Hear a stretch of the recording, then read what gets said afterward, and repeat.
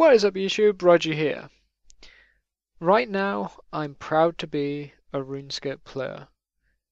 That is a forum post by Sir Asgeir, who was on the first page of forum posts on the Legacy Combat thread that was made earlier today.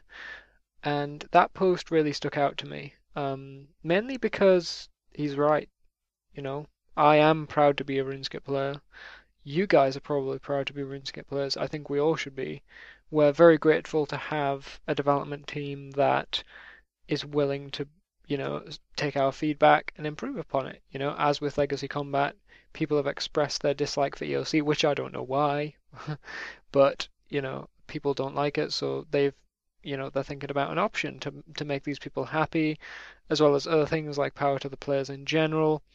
A lot of things that they've done quite, not just recently, but over the past 10, 11 years that RuneScape has been around, that have really been beneficial for us and for them.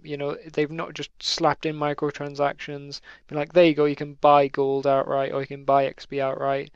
They thought about us, kept us in mind, and that's important because we are valued as players, and that gives us the value for the company that makes the game as well as the game itself. It's very, very important to me.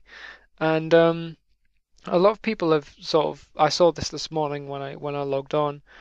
Sorry, not when I logged on. I was actually at the bus stop on my iPhone, and I was reading the RuneScape homepage, and I noticed this, and I'm sort of on the edge about it. I'm happy in the sense that it gives people the option to be a part of a system that they preferred, which I think is great. If you've got the best of both worlds, that's the best possible thing.